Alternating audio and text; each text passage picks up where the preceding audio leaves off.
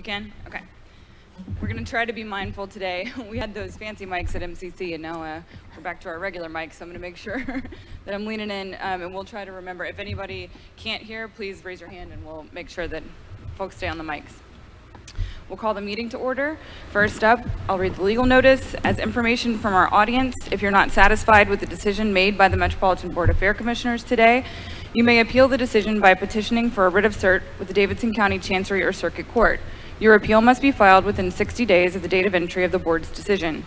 To ensure that your appeal is filed in a timely manner and that all procedural requirements have been met, please be advised that you should contact your own independent legal counsel. All right, so now we're going to look at our minutes from the previous meeting, which were distributed to the board. If anyone has a motion, let me know.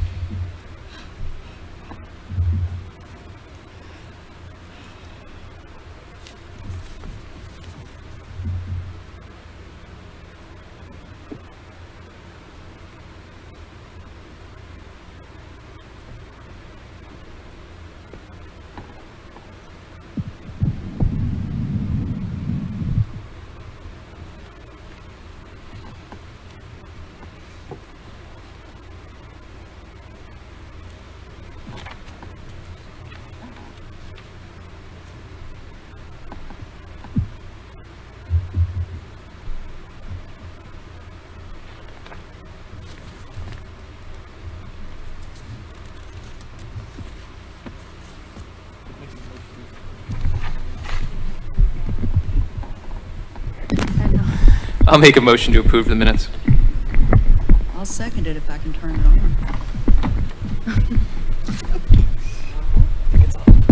You're on. Second. Excellent. All in favor? Or do we have any discussion? All in favor? Aye. Aye. Aye. Excellent. Now we'll move on to public comment time. As a reminder, we have 15 minutes total, and everyone has 2 minutes to speak. If anyone would like to make a comment.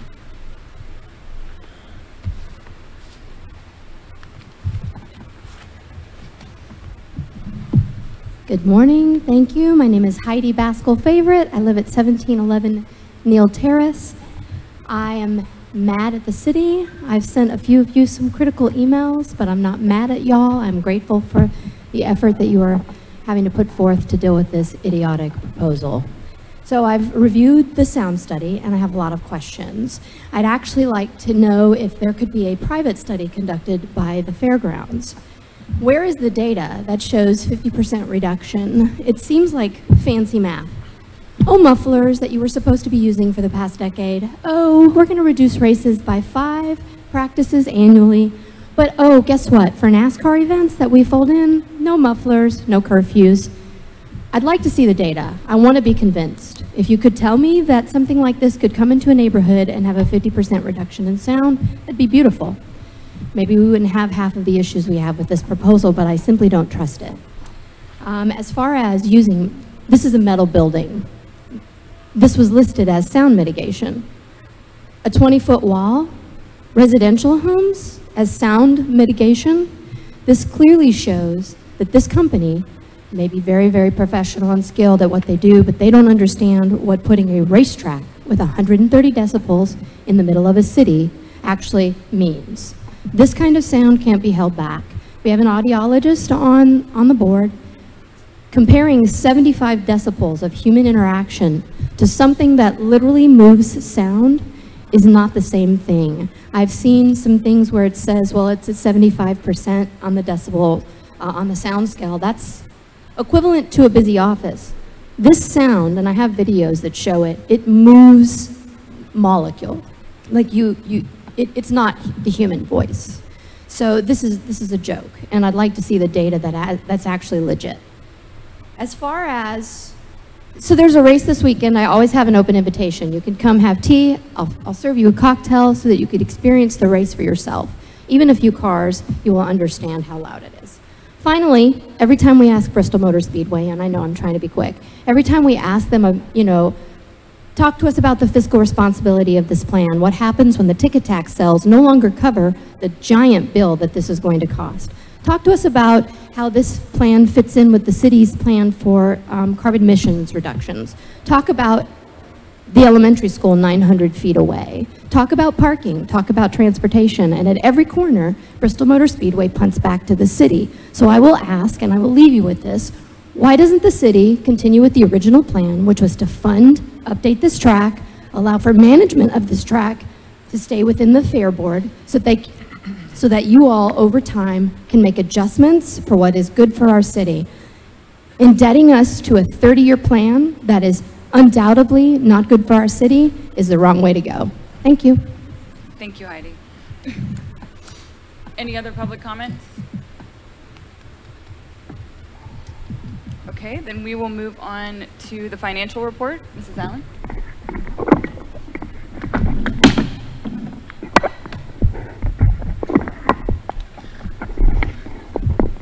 Good morning, everyone. You may have to pick up your... Good morning, everyone.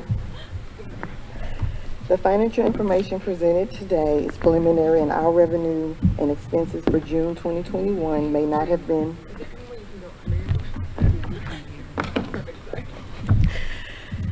The financial information presented today is preliminary, and our revenue and expenses for June 2021 may not have been recorded to the ledgers as of July 12, 2021, when this report was created. The preliminary actuals through June 2021 are as follows.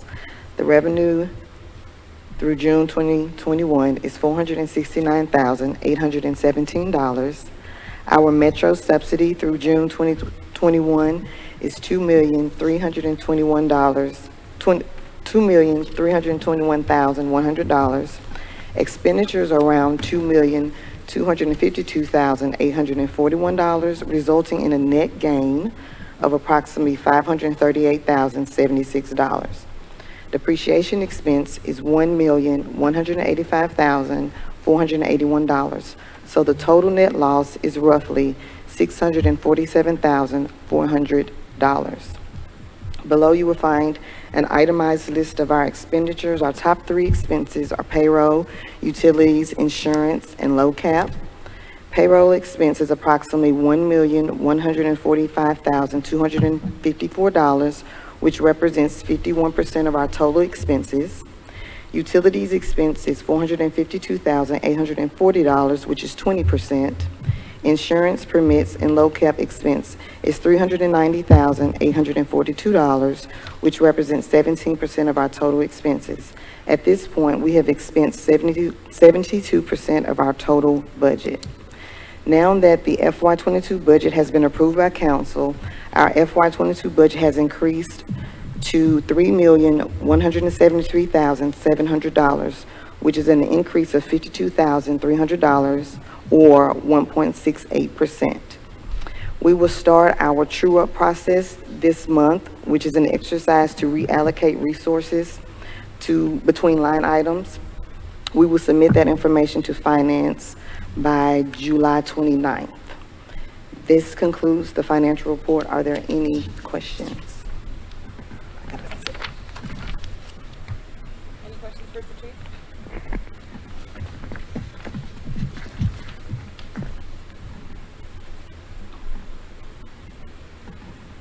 Okay. Good. Okay. Then we'll move on to, thank you for that. We'll move on to the executive director's report. Good morning, everyone. I think I probably share everyone's joy that we're back here at the Fairgrounds for a board meeting. It's been a long time. It's been since March, almost a year and a half ago. So I'm very grateful to be back, and it's nice to see everyone. So thank you for coming. Most of my comments I'm going to reserve for the individual agenda items, but I will make mention, since we are here in the expos, we are progressing with cleaning and repairs. So we are cleaned and sanitized in this building and in Expo 3. As you can see, we've got a lot of tables and supplies and such that we're just organizing and inventorying. since we have a little bit of downtime. Expo 1 is still in process of doing some final cleaning, as well as we've got some repairs to do in that building with some sewer work by the bathrooms. And so we are still anticipating a September 1st opening date. We'll be able to open these buildings early, which I know Mr. Wallace is very happy about. We've got some indoor events that are scheduled for early August. So, you know, we're going to be starting those events in these two buildings coming up. We're going to remain an outdoor-only flea market through August. It's pretty difficult to kind of pick and choose if we're not able to open the full building for the flea market. It makes sense to continue to be outside. We're averaging, you know, 100 to 110 vendors, 250 to 300 booths. So we are still at a portion of our capacity there, but I will say it's been really hot. Generally, our summer months are not our really busy months for flea. But I will say that our customer traffic has been really encouraging. Everybody is really looking forward to getting back. And I know that a lot of our indoor vendors have shown some excitement knowing that we're going to be open fully in September. So we're looking forward to that. Any questions for Laura? Thank you, Laura. And I echo the excitement to be back here. For sure. Thank you for... Thanks to the staff and everybody that put this together and got us back in here. Now we will move on to old business, to the BMS update. I know we have Mr. Weaver here. I see Mr. Phillips is here from Metro, and Tom Cross as well. So, and then we're going to hear, I feel very lucky, we're going to hear from Commissioner Weiner on the sound study as well. So Mr. Weaver, Mr. Phillips, whoever. Good morning. Maybe get a little closer, let's see. Good morning. Yes. Wow. I don't turn anything over. Thank you guys for having us this morning. I'm James Weaver with Waller here on behalf of Bristol. James, I'm sorry, you're gonna have to like kiss the mic. No more pandemic, right? So I can get really close to the mic. James Weaver, Waller, Lanston here this morning for Bristol. Thank you guys for all you do. Congratulations on your space. The first time I've been in here, it's fabulous. Quickly, I'm a poor substitute for Mr. Caldwell, but I'll run through just sort of our monthly report. We continue to have good meetings with the city, including a meeting last week with the city's negotiating team and Laura and your chair. We continue to plow through the various issues associated with the lease and operating agreement and the development agreement, and we're currently waiting for some decisions from the city with regard to financing and other things before we hopefully can start putting our finishing touches on things. But we feel good about the progress that we've made thus far and appreciate the chair and Laura's continue to work with us as we work on these various agreements. Our community conversations continue. Our team has conducted 24 virtual and in-person meetings with various neighborhood groups and organizations in every direction around the fairgrounds to talk about the city's vision to restore the Speedway to prominence and to create a year-round multi-purpose facility for the community.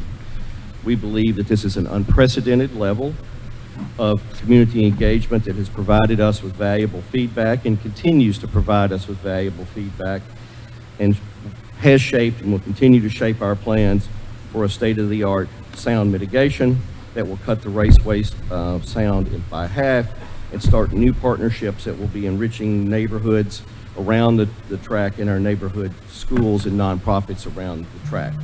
To that end, we have done 2 email surveys, 5,000 emails each, both of which have asked for, and we have received feedback from the folks that we sent those surveys to. We've done 2 15,000-piece mail pieces in and around the track, one of which providing access to the sound study, the other asking for feedback, providing telephone numbers and email addresses for folks to provide us feedback, and we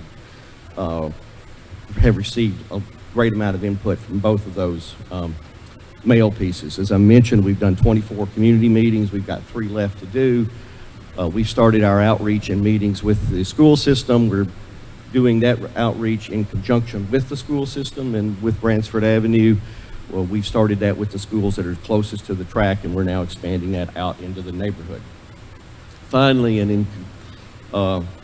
we are in the final stages of completing our community benefits strategy that will be presented to the board along with a lease and a development agreement. We're in the final stages of that. Our community benefits strategy is multi-organizational. It includes several different nonprofit organizations in and around this part of the city. It's neighborhood-centric. Will be neighborhood-centric, it's diverse, and it's inclusive. We're very excited about our community benefits strategy. We look forward to presenting this to you guys along with a contract, and we'll certainly have our nonprofit partners, our multiple nonprofit partners with us for that presentation. And with that, Madam Chair, that's our report. Any questions for Mr. Weaver? Just a couple questions. Mr. Weaver, you said 24 is the number of community meetings. Now I'm a little confused because I haven't heard about any of those being scheduled recently, and you know, I'd even emailed with Matthew Kuhn in June, and he'd said those were sort of on hold. So have there been more since then, or? We've done 24 community meetings. Have you done any since June?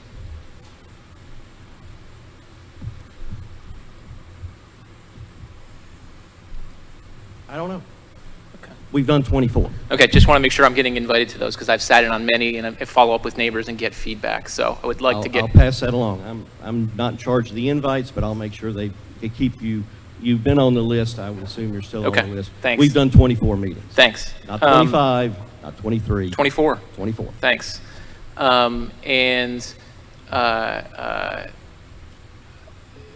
With the community benefits strategy, just my feedback again, and I know you've heard it many times, I'm looking for Stand Up Nashville's involvement in that, and I'm looking for covenants to Stand Up Nashville that your activities will not undermine the very important existing community benefits agreement. And so that's a really important, we're seeing important work. We're going to talk about it later, about what's happening with that community benefits agreement. And I am looking for Bristol to make covenants to Stand Up Nashville, so there is a direct connection there to ensure that whatever Bristol is going to propose when we actually have a specific plan, which we don't have yet, isn't going to undermine that the benefits provided there. I see two issues associated with your statement. The first one, obviously, the work that we hope to do associated with the track. James, I'm so sorry. Can you lean in a little bit? Thank you. I know. Obviously, I'm getting hands raised behind you. I'm sorry. The work that we do associated with the track cannot adversely impact anything that's going on this campus, whether it's this building, whether it's MLS, whether it's flea market. We have to work together. Stand Up's agreement with MLS is part and parcel of being on this facility. No problem. I'm reasonably sure that the board can't demand who I work with. I'm pretty sure it's illegal. I'll leave that to your legal counsel. But these community benefit understandings are private agreements between two private entities, and government's not involved. That's right. And so we are working with multiple nonprofit entities in and around this part of Nashville. Those will be presented, and the board can take those into consideration or not take those into consideration. But they're not part and parcel of the formal agreements between us and the city, because that'd be illegal. Thanks for that. Thanks for the insight. And I don't need that. I don't need that warning or sort of shot across the bow there. But what I said is I'm looking for is evidence that you've talked to Stand Up Nashville, and that just like with the soccer agreement, the council and the Fair Board looked for that evidence before it moved forward. And so I'm looking for that. Duly noted. Good. One last point. It's something you and I have talked about before. I want to let us get on with the meeting. we continue to need information. I have probably over a dozen plus questions pending to you, your team right now, for information about parts of this proposal. I look forward to getting that. I know Chairman McAnally is looking for information too, so look forward to getting that. Another concern I have that I've heard recently, and it's something you and I have talked about in the past, one-on-one, is about astroturfing. You know, my feelings are well known about astroturfing and the astroturfing activities that have happened at the fairgrounds. I'm not a fan of it. I don't think it's productive. I don't think it's real. I think we can get to a real good deal if we have honest conversations and if Bristol listens to the community. Unfortunately, and you've made me a very clear assurance, which I appreciate, that you have control over that situation as one of the leaders of Bristol's team. I've received some very concerning suggestions recently that we're starting to get some astroturfing activities, that the well-known astroturfing firm is trying to insert artificial, supposedly public input into feedback processes to make the appearance of public support, which I don't think is necessary. I think that it just is detrimental. So I would just, again, per our previous conversations, look to control that and to get the manufacturing of sort of just noise in the air to a minimum, and let's just focus on real public feedback. And when this plan gets to a detail phase, getting some details and really amending the plan to make sure it's responsive to public concern. Any other questions for Mr. Weaver? Great. Mr. Phillips, did you want to add anything? Not to put you on the spot.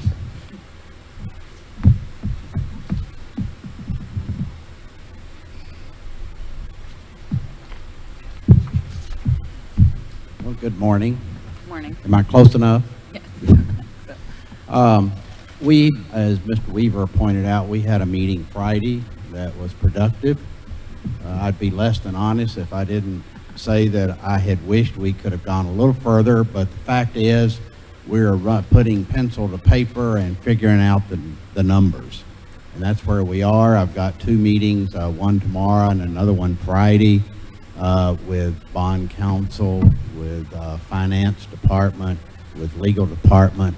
And so we're moving forward. We'd all like to move quicker so that we can get a proposed agreement to the board here for your consideration. Our goal is a sound proposal that benefits all of Nashville and that will increase the value of this property and assist and contribute to making it a destination point in the city, statewide, and hopefully Nashville, nationally. Thank you. Any questions for Mr. Phillips? Question. Yeah. Thank you.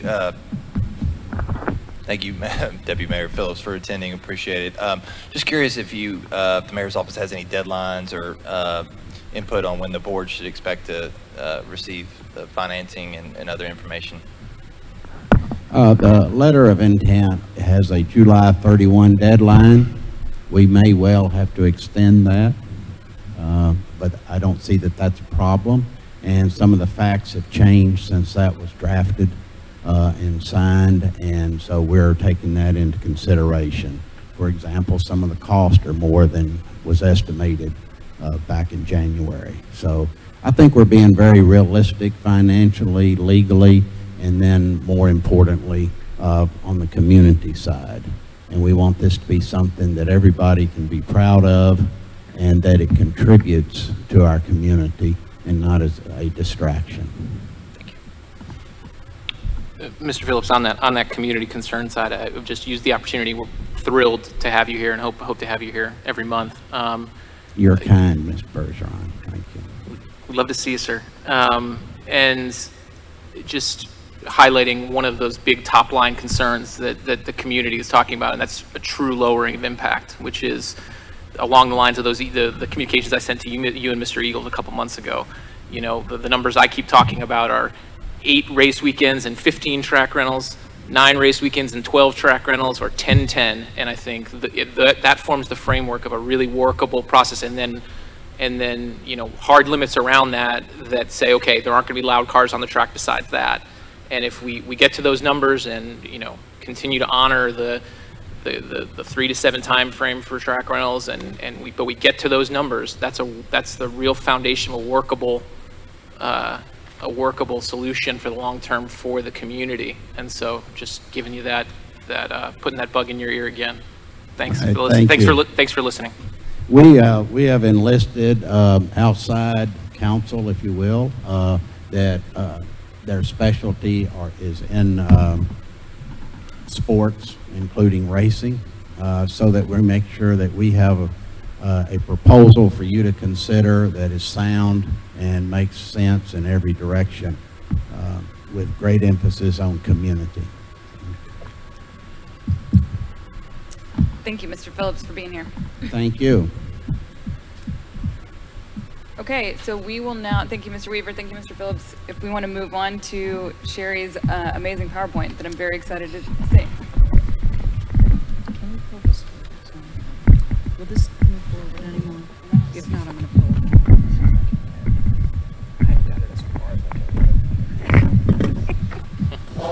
You know what? Let me do this.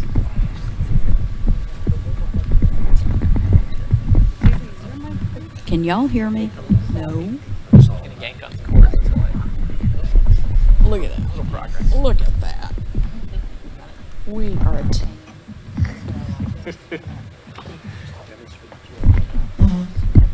Can y'all hear me? Everybody can hear me. That's a beautiful thing. As an audiologist, I worry about that. I think there are some people over here that can't. Can y'all can't hear me? That's better. All right, hold that thought. Is that better? Hello. Okay.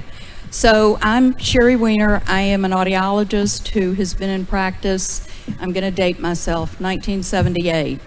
I was fortunate to have my major professor at UT when I was getting my master's, who was actually quoted in the Encyclopedia Britannica. Yes, I just dated myself again. He was actually hired by the EPA, and I'll reference this again during the little chat we have, but he was hired by the EPA to do noise studies of railroad noise as it was proximal to Knoxville elementary schools. And so I was lucky enough to be able to participate in that. We also looked at what hair cell damage in the inner ear did to these darling little chinchillas, and because they have the ear that's most close to a human ear. So early on, I had an opportunity to study that. Now, since then, I've done probably 3 noise studies because I'm not an acoustician. I understand it, but I don't delve into the nitty-gritty numbers because I deal with the medical side. But having said that, I was asked to translate the noise speak today and the logarithmic scales to something that's a little bit more relatable. So while it's easy to get in the weeds and really ramble on, I'm going to stick to the basics so that you'll have a little more clarity about how sound is measured and how noise accumulates, and importantly, how it's attenuated and what that means to the end listener. I will add that because I'm sitting here as a Fair Board Commissioner, this is my disclaimer, I will not offer an opinion of what I think about this, because we're going to vote and that would not be kosher. If you want to move, Laura, to the next one. What we're going to do is just cover the decibel, how loud is loud, what attenuation is, the impact of attenuation on the listener. We're going to review the Bristol proposal and the study insofar as I'll explain some of the numbers and what they mean. And then I'm going to offer some takeaways. Laura. Okay, what's the decibel? What I can tell you it's not like inches, feet, yards, or miles. Inches, feet, yards, and miles are a fixed value. If you have 12 feet, then the number of inches that you have in those 12 feet are the same as you measure one to the other. The decibel is not like that. The decibel is logarithmic, and it's based on the amount of pressure that it takes to move the eardrum. And again, I could get in the weeds, but I'm not. Suffice it to say that our ears are super sensitive. They can hear anything from the brush of your fingertips to a jet plane taking off on the tarmac that you might be standing on. In terms of those two sounds represent an increase in sound from the softest thing to that jet plane of roughly 1 trillion time increase. That's a big increase. And because our ear is so sensitive, they had to find a way to measure that appropriately and represent what it is we're hearing. And that's what we'll talk about. If you think about the softest sound being 0 decibels, for reference, and then you think about a whisper, and a whisper is roughly 25 decibels, sometimes 30 if it's a man whispering. The sound that you are listening to is roughly a difference of 1,000 times when it's 30 decibels. When it's 20 decibels, it is 100 time increase. So you can see that you're getting exponential increases in the multiple. However, the actual hard number looks to be very small. Laura? So let's talk a minute about how loud is loud.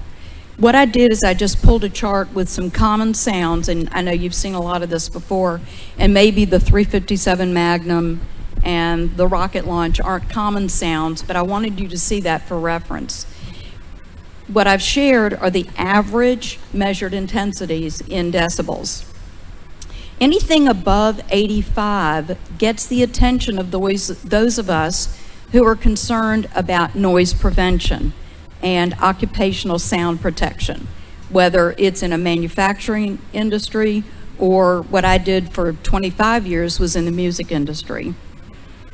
If you're exposed to anything over that, then as you increase the intensity by 5 decibels, you have to reduce the amount of time that you are exposed to that sound in half. So for example, a 90 decibel impact sound that's roughly like a bass drum, a 90 decibel sound unprotected, you can listen to for roughly 8 hours. If you increase that to 95 decibels, which would be like a food processor, you're standing in your kitchen, you can only stand there unprotected for 4 hours if you're in a workspace. Now, those are the OSHA regulations. There's another group called NIOSH, and NIOSH is a little bit more stringent than OSHA is, but OSHA is who regulates us. NIOSH is who recommends for us in terms of noise damage. So as you can see, and again, this references the importance of understanding the power and the pressure to move the eardrum behind elevating intensities. You can only listen to 100 decibel sound for 2 hours. That would be a helicopter. You can listen to 105 decibels for 1 hour or so. Now, these guidelines are meant for occupational workplace, but I will share with you a music industry, a band without ear monitors is equally endangered. And so these things are some of the numbers that we were looking at when Bristol put their report out there. And so this would help you when you look at those numbers, have a reference point to understand equivalent sound levels. So let's go to the next one.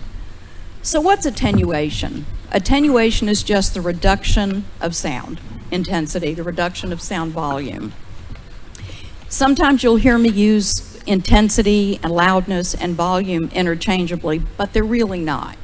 Intensity is what we measure, volume is what we hear, loudness is what we perceive in our head, okay? So they're related, but we're looking at the measurement, what our ear gets, and what our brain perceives. So how do you achieve attenuation? And these are some of the things that you saw in the Bristol study. We look at doubling the distance from the sound source or increasing the distance from the sound source. And if you double that distance from the sound source, you're going to reduce the intensity by 6 decibels. So every time you double that distance away again, it's another drop of 6 decibels. We'll talk about the perception of that in a minute. They also recommended reducing the intensity of the sound at its source, like mufflers. That's another opportunity in the industry that is of prominence insofar as mitigating sound. Then you can provide barriers to impede the propagation of the sound or the movement of the sound and the length of exposure. And let's talk just a minute about impeding sound propagation. You know, they recommended a 20-foot wall. Well, think about how sound moves. If you throw a pebble in water and you see the ripple effect in the water, what that means is that that water is moving all around. It's moving out, but it doesn't take a linear path. Sound moves the same way. So one wall is going to protect one area, but it's not going to protect all of the area that could be impacted by the sound. And they addressed that in the study.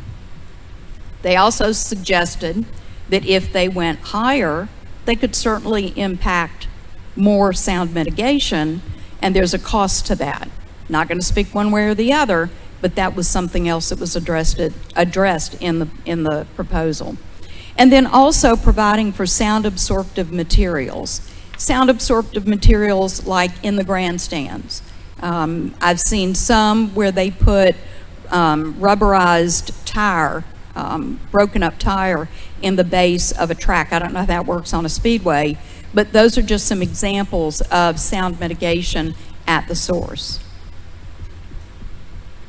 And then obviously reducing exposure time. Laura, we can go to the next one.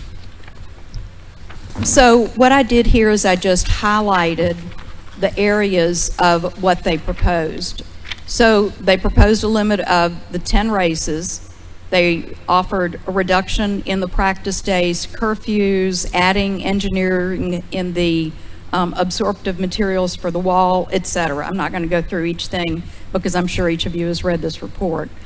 But what it addresses are the things we've just talked about that are industry standards. The exposure time, the sound absorptive materials, the barriers to sound movement, mufflers at the sound source for non-NASCAR racing. They noted a 7 dBA reduction, if you'll see on the third to the bottom line. I had a question from someone who wanted to know what the A stood for. There are 3 essentially different weightings for how sound is measured. dBA is the sound weighting in a little sound level meter that specifies how the human ear responds to the weighted sound, or to the sound. There's also C weighting, and C weighting actually looks at how low pitches, low tones, bass tones impact the human ear, and they're weighted in that direction. So they look at things like impact noise, explosions, mechanical noise. And then Z weighting, Z like in zebra, Z weighting actually references things like environmental sound, environmental noises. And so it does not take into consideration the human ear. So that's what that dBA stands for, if you wondered what the A was. Let's go on to the next one, because we're going to look at the math, because the math tells your story here. What I did is I took the numbers from the 6 homes in proximity to the racetrack that are referenced in the study. It references non-racing measures, maximum and averages for both the ProLate model 2019 and predicted NASCAR sound mitigation. So if we go to the next one, I pulled the list of common sounds and I added 3 columns because a picture's worth 1,000 words. I put 1 column at the 2019 ProLate model with maximums, with mufflers and the sound wall, and also the NASCAR predicted average with the sound wall. And I used their data to compare to those intensities to the sounds that we listen to at work, at home, in traffic, and, well, anywhere. So you'll see that the 2019 race levels were noted up to 91 dBA, and that's on page 5 of the noise study, without sound mitigation. If you add the sound wall and the mufflers to the 2019 measures, the intensity drops to a high of 65 decibels according to the study. NASCAR's predicted average with the sound wall reflects an 80 to an 85 dB average. And I want you to note that I was looking at the 6 locations. And Laura, if we go back to that previous study, you'll see they had the 80 to 85 dB range or 90 to 95 dB with the NASCAR Max on a 20-foot sound wall in the 3rd column. And you can see how it varies by location. So Laura, if we go back to the next one, Just go forward. No, go forward one. Yeah, next one. There you go. So if you look at this graph, what you're going to see is I just highlighted the low end to the high end for each of the 3 circumstances that were referenced and compared that to the sounds that we listen to in everyday life. And the reason I did that is I wanted you to have a reference point. And those are the best real life reference points that I could offer. Okay, so let's go to the next one. So you remember I said that we look at the measurement of the intensity, the volume that we hear, and the loudness that we perceive. Well, we're going to talk about the loudness perception here. And there have been all kinds of studies done for years in the workplace, in schools, as I referenced to the one that I did back in the 70s. And those studies have offered things like equal loudness contours, so you know the volume of different pitches of sound and how they relate to each other. People typically are going to perceive a low frequency sound louder than a high frequency sound because there's more energy in the low frequencies than in the high frequencies. And that factors in to your perception of sound and the measurement. So what this did, and I just pulled it from another company that is an acoustician group, if you look at, for example, in your first column, the 2019 raises at the maximum levels, and then you look at in the far right where you see average PLM attenuation, that is just the difference between no mitigation and mitigation from the study. And then I compared those attenuation numbers to the perceived volume reduction from that chart. And what you see is anywhere from a perceived volume reduction, not an actual reduction in intensity, but the perceived volume at the ear or at the listener, for anywhere from 53% at Klein to a 93% reduction at Sadler Court.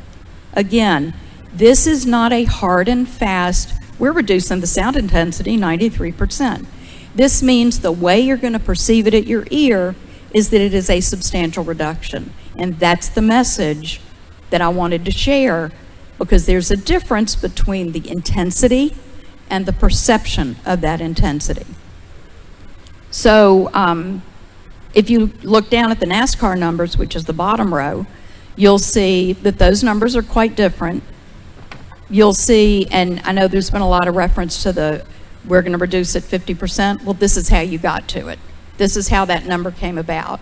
And I know that there were questions about how that number came about, and that is referencing the loudness perception at the ear of 50% at Southern Turf Drive. The others were down to 32%. Again, it's a reduction of perception of a third of the volume that they're perceiving now, and that's where that number came from. So I hope that answers the most common question that I'm getting. Let's go on to the next one. Here's another question that I've gotten a lot of, and I know this looks pretty elementary, but it's the best way to explain it. I had somebody call me and ask me about the cumulative loudness of all of the cars on the racetrack and wondered why the collective loudness wasn't registering higher. So this is the way you add loudness. You can't add 97 and 97 and 97 and 97 and expect that you're going to get the correct logarithmic value. That's not the way it works. If you have two sounds of equal volume, you add 3 decibels to the volume of the first vehicle. Okay? It's like that whether it's sound amplifiers, whether it's a bass drum and you have a marching band, it doesn't matter. When you have 2 sound sources of equivalent volume, you just add 3 dB to the next one. That's when you have 2 sound sources. But what happens if you have multiple sound sources? According to the literature and the studies that have been done, and your acousticians can get into the weeds on this one, it's going to be anywhere from a 1 to 2 decibel addition per, in this case, car, that will add up in this situation, in this example, to 104 decibels. So you're not going to get 97 times 10 cars. You're going to get, in this case, 104 with 6 cars. And that was the example that I shared. I hope that that clears that up as well. And then lastly, let's talk about some of the takeaways. And I hate that I took so long, but I could probably talk for 3 hours and you'd be asleep in your chairs.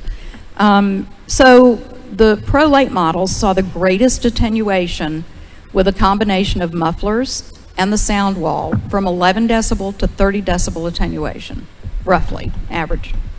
NASCAR sees a 25 to 50% attenuation, and that is perceived sound, and I should have put perceived volume reduction instead of attenuation there, with the sound wall and no muffler attenuation. There is a 53 to 93% perceived quieter volume for the Pro-Late model races. There's a 32 to 50%, as I shared, perceived quieter volume for the NASCAR races. Additional noise mitigation would occur with future construction just by placing more barriers around the property to protect those areas outside of the property. They also did what we asked and provided heat maps that will offer comparisons by neighborhood so you can see the actual impact based on the mitigation that has been offered around the property. I hope that clarifies a lot of the questions. I'm happy to try to answer, but I believe that you've got people from Bristol here that could do a better job of that. We really, really appreciate that. That was incredibly helpful. Any questions from the board for Commissioner Weiner?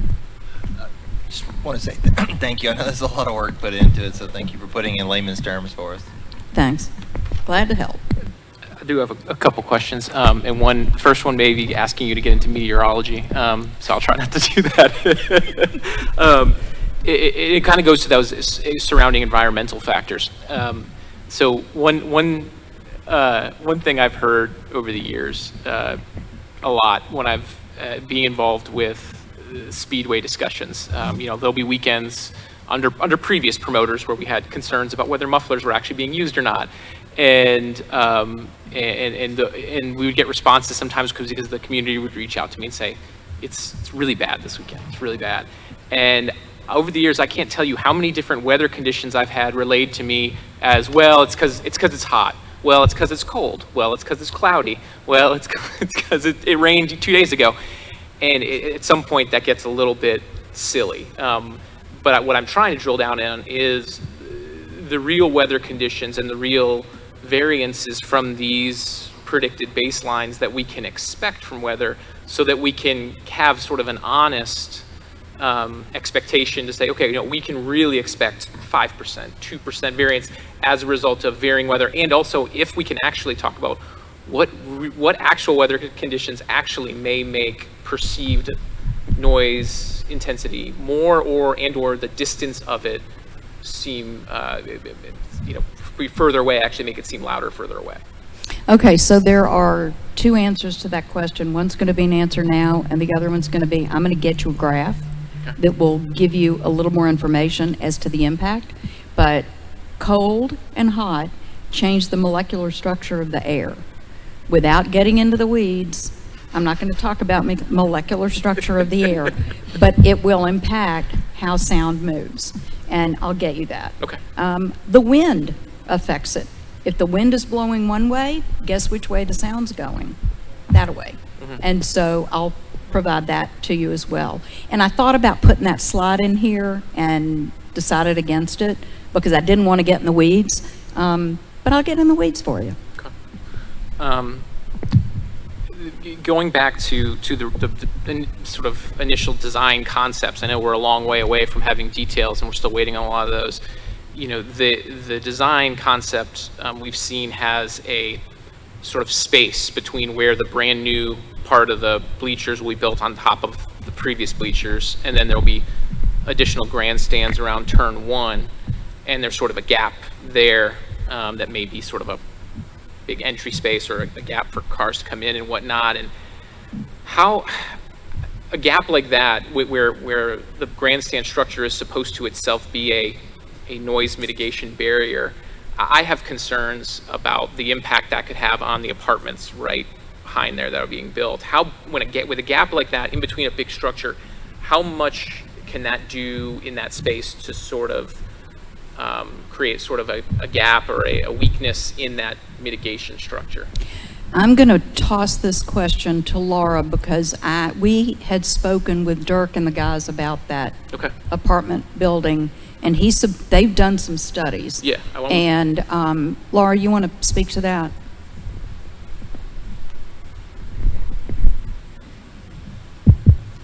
You are correct. And actually, Dirk has a presentation today to share some of that information. So I think it's even best for me to toss it to him once we get to the Market Street presentation. Thank you. And then I have one last request, which is, since it's the only time we can ever talk. You're going to make me write something down again. So all of the, that environmental question was surrounding trying to get to the baseline and variance, understanding variance for weather, but all of the baselines and allowances in the world are only as good as what we actually see in real time over the years. And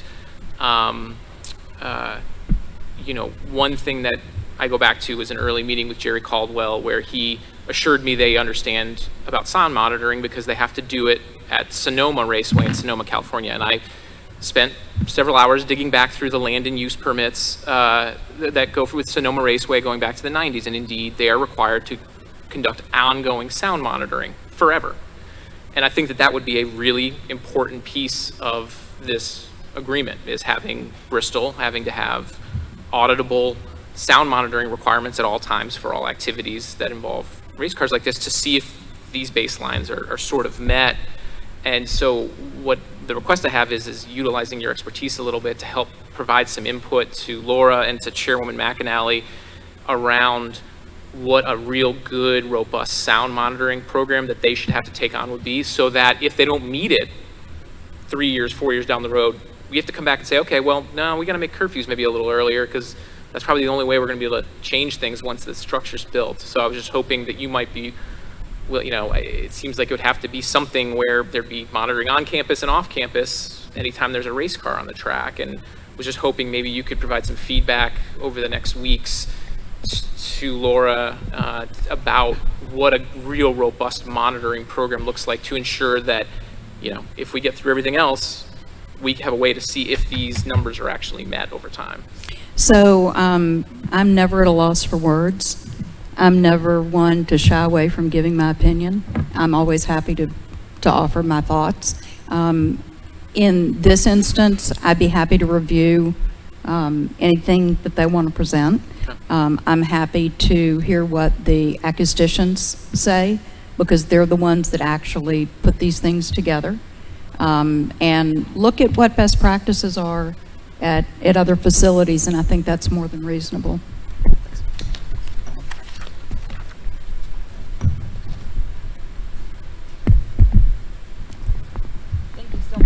Thank you so much. That was very, very helpful, and look forward to continuing to hear from Laura about what you have to say about that.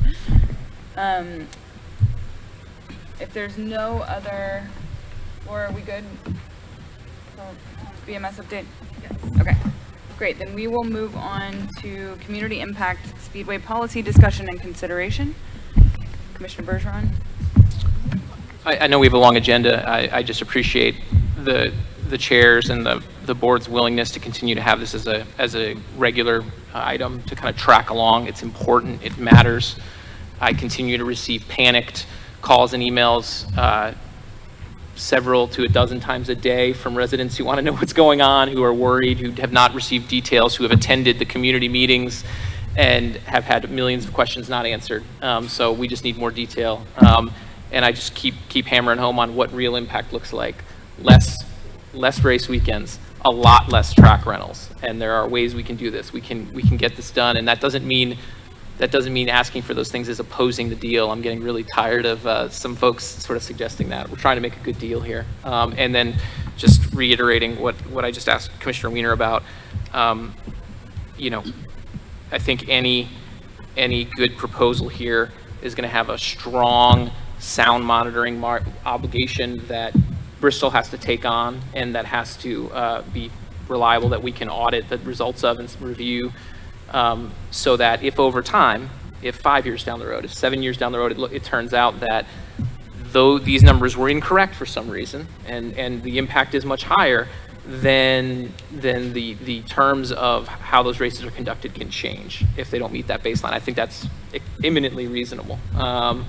And, you know, would love to talk about any of that. Would love to talk about, you know, track rental amounts and race amounts if anybody wants to. Just thanks for continuing to listen. Absolutely. Any questions for Commissioner Bergeron? Okay, great.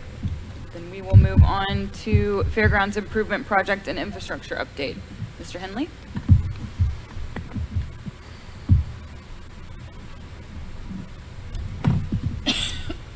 Hear me okay? Thumbs up. Okay, great. Good morning, board. Can you, no one can hear. Still closer? Still closer? Okay, there we go. All right, hopefully that's pretty good. Well, first off, it's a pleasure to be able to address the board, the staff, council in person again. My first in-person meeting. So glad to do that. I believe that you all have in front of you in your packets the latest updated versions of the budget dashboard regarding the Fairgrounds improvement projects. So if you had a chance to review those, I'm going to be able to address the questions you might have, but I'm also going to walk through a few of the highlights just to make sure that everyone gets an adequate update based on this period.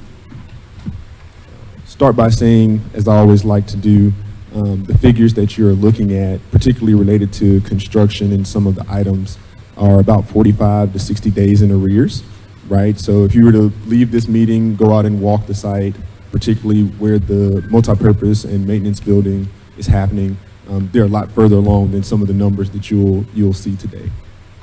But a few of the highlights I want to address, I'll start particularly with the expo building that we're in right now. You'll see on that line item for construction that there's approximately $100,000 remaining. As Laura alluded to, there's some repair work that's needed in Expo 1. Those dollars are held there for those services. Of course, anticipating a start of those in the coming days so that we can meet the schedule related to the September 1st opening.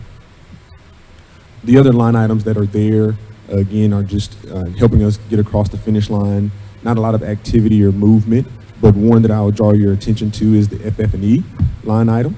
That line item currently has approximately $150,000 there. There's continuous effort with Fairgrounds staff as well as our team to really assess that value as operations have taken place before, but also are planning to ramp up again. Fairgrounds staff is getting a really good idea of what they need, areas that may be a little bit of a shortfall in the FF&E space, and so we're looking at how to expend those dollars and evaluating that line item in case it may need to grow, but for good purpose, and we have funds that are set aside to accommodate that growth. You will move to the next section, if there aren't questions there, about the maintenance building. You'll see that there's only a slight amount of dollars spent out of that total budget for construction. That's largely due to the fact that we were not permitted to really start work until about 2 months ago, and so we've had a lot of activity in the past 45 days, particularly related to grading on our site. I'm excited to keep going as we go through the summer. We've worked out some logistical access for our contractors, which is also great. But one thing that we've dealt with is some escalation in costs. That's not particular to this project. This is happening all over the city, all over the region, all over the nation. But just want to give the board the update that we've had that discussion with our contractor. We've assessed those costs. They're captured within the line item that you see. They're not putting a financial burden on that project in a way that we cannot handle that. So just wanted to make sure that update was provided. I know there may be a lot of conversations about other projects, both the public and private sector, that are experiencing a lot of cost burdens. And so just wanted to make sure that the board was aware that our team has went through some due diligence there. We've had and will continue to have some conversations with our contractor, but making sure that you all are aware that we have that cost covered. Demolition is the next section that's there. There's been no activity financially related to that, but there is evaluation based on enabling construction to continue for the MLS stadium as well as infrastructure. Laura and I have conversations about exactly how things are going to be handled as we continue to move forward with the Fairgrounds as a campus in its entirety. So there are dollars there, but again, making sure that the appropriate source, the appropriate responsible party is covering those. So there's been no movement there, but just wanted to let you know that those funds are being monitored for those purposes. You do have the grandstands, which there's a few straggling costs that we're just waiting for invoices on, but very minimal. No activity in the last period there. And of course, a lot of the previous costs dating all the way back to 2017 are still captured in this budget, but no activity in that section. And then finally on the second page of the report, just to highlight Fair Park Phase 1. There's been no financial activity in the last period, but again, continuing to monitor those dollars and where they stand in terms of funds related to the Fair Board. Happy to address any questions that may be had. If not, I'll remain here, but if not, I'll pass it to Ron so he can give a more detailed update on where we stand. I will take a moment, if it's okay, just to let you know that we do have an ordinance going to council on the 20th, and what that does is extends our architecture contract. Originally, that contract was procured via RFP, and it was set for 60 months, but with the bit of delay that it took to get permitting and get going on the maintenance building, we wanted to continue to have Atkinson representing that project. And so the ordinance will change their contract to project completion instead of 60 months, but there's no additional funding that's being requested. It's just a time increase so that they can finish our maintenance building project. Good morning, Commissioners. It is good to be back in the building. We're excited about this, and I want to compliment Commissioner Weiner on that presentation. I've sat through a lot of those. That was the best one I've sat through. So I really appreciate that. We may ask you to do that for some other projects. As Ed said, the multipurpose building is under construction. We're making progress. In fact, we just have a lot of construction going on, and things are going very well. The infrastructure project is well underway. You know, that's a Sports Authority project. You can see all the road work, and they're starting the bridge, and that's happening. We're coordinating with all the variety of projects on campus. You're going to hear about mixed use, which is going to be starting up, but we've also got the stadium work and other projects going around the campus. So there's a lot of activity going on. It all is going well. Just want to let you know that that's in progress. One thing I will remind you of is that it's about 2 years since we opened this facility. The warranties expired about a year ago when we did not have access to the interiors. So we're working with Skanska, and they've been really good to work with us on dealing with warranty items where they could get into the facility. So that's going on. And then phase 2 of Fair Park is in the organizational phase, and we'll be proceeding quickly. So it's a short version of a lot of work going on. Can I answer any questions? Thank you, Ron. I had a question since we haven't been out here in a little bit with everything going on. Just noticing that it looks like the construction kind of creep has gone around more of the building or more of the property than I expected, and I just want, I guess, to understand from you and Laura, I guess, when we start having events here, we will soon, how that will affect operations. And, specifically I saw, our entire parking lot was used. There's now buildings, trailers over here. And so I just want to make sure we're not shooting ourselves in the foot, that kind of thing. First of all, there's a lot of coordination going on. And I want to compliment Laura and their staff and working with us, and as well as the various contractors that we have. We've got 3 different contractors under contract right now on the campus, soon to be 4, so we're all working very well together.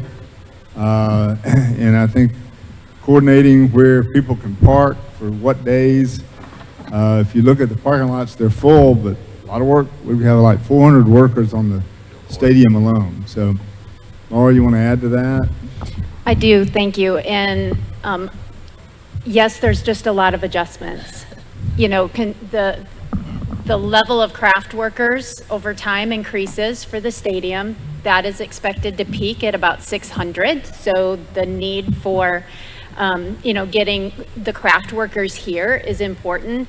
We're happy to provide parking when we don't need it, but I will say that the teams, Mortensen Messer and Bell Construction, who is involved in the infrastructure, have been very willing to accommodate. And when we need space, for instance, like Saturday with our SRX race that we're hosting, we anticipate that to be a very, very well-attended race.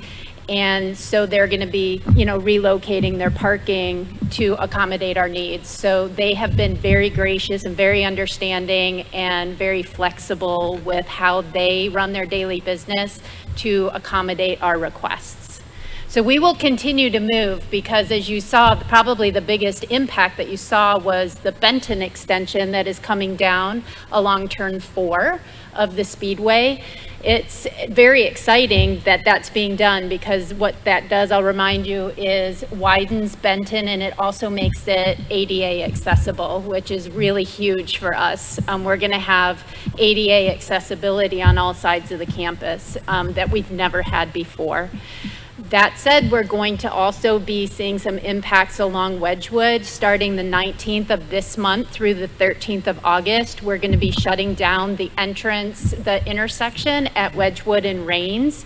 And so working with Bell on the infrastructure project, we will create a temporary exit off of Rains as it goes into the property, and we'll actually be cutting through the parking lot instead of actually coming into the property at Wedgwood. There's some utility work that needs to be done there, and that'll take approximately a month.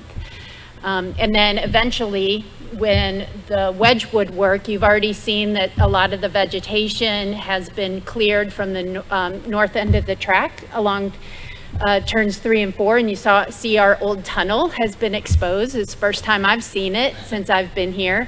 But there will be some retaining wall work that happens along there, as well as just the creation of the road. If you go a little bit further, when you leave, you'll start seeing the grading and the work for the bridge that's going to cross Browns Creek, if you'd like to take a look at that before you go. Thank you very much. I also noticed a very nice green field where there used to be a voting center. I noticed a very nice green field where there used to be a voting center, so that was good. But I also wanted to kind of challenge the board, Ron, and I see Councilman Sledge showed up too. Is just, I look at that space, and I can't help but thinking I know we have our challenges with the creek being there and whatnot, but I hate to see a empty picnic shelter there, full time. So I wondered what may be, a better use, or just thinking, outside the box. Welcome the team's input, Zach. That's a nice space, and I know with our limitations, but what more could it be? Well, it's not in its final form. That's what I will tell you. There is still some work that needs to be done in that area. We went ahead and put the pavilion in as part of phase 1, but more work and more accessibility to that little space will be finalized in phase 2. Well said. Any other questions? I will say this, the coordination is going on, it's like week to week. It changes every week. Commissioner? I do have one.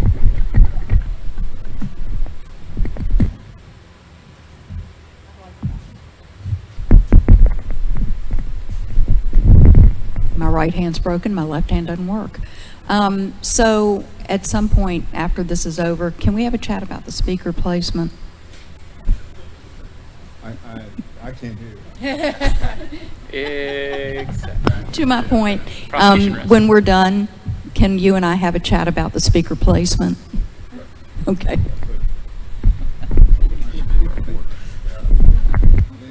We do have a portable one I think we're going to have to employ.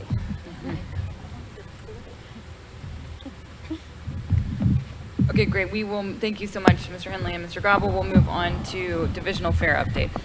So I do want to keep this on the agenda as this kind of a standing item. I don't have really an update at this point, other than just acknowledging that we're continuing to work on, ideas for divisional fair, and that I hopefully will have a little bit of a more substantial update next month.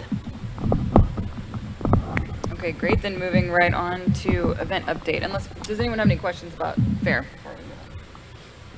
Okay, great. Then we'll move on to event update. Yeah, so we do have Mr. Wallace here, and I know Bob is here, and I know he's also on a phone call, so I don't want to rush Bob, but he is also here, and because I do know that he wants to talk a little bit about the SRX race that we are hosting this weekend.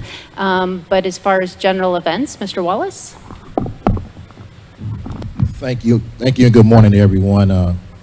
I echo what Director Womack said, that we're excited to be back, and I also echo what she said about my excitement to get back to doing indoor events. It's what we do, and I think we do it well, so it's great to get back to that. It's going to be an exciting weekend coming up, that first week in August when we open up Expos 2 and 3. We'll have a home show and also a drum show in this facility. It'll be the first time to do that drum show. And what I really appreciate about the promoters is that he's one of the people that had a show in 2020, but decided to stay with us. And that took some coordination, because as someone as a small business like that, he could have went someplace else. And so we appreciate those promoters. That weekend also, we're gonna have a race. And we're going to have, I believe, one of Commissioner McAnally's favorite events, Porter Flea, will be outside in the shed. So it's going to be a very busy weekend. And like I said, it's important that those things happen. And I'm very excited. And appreciate the question by Commissioner Himmer about the coordination and getting that explanation done. It is important to the promoters that they know what coordination as far as parking is concerned. And we have been very good at getting them the information that's been given. So we appreciate that and that continued cooperation. Coming up in September, we have filled what the State Fair, their dates, with a very exciting event. It's a carnival called Thrillville by the Kiva Company. And they're going to be out in the sanitation lot, which is the lot that you come in through Wedgwood to the right, the big lot. And they will be here for 2 weeks and putting on a carnival. And it's very exciting because the gentleman that's doing is one of the top carnival promotions persons in the country.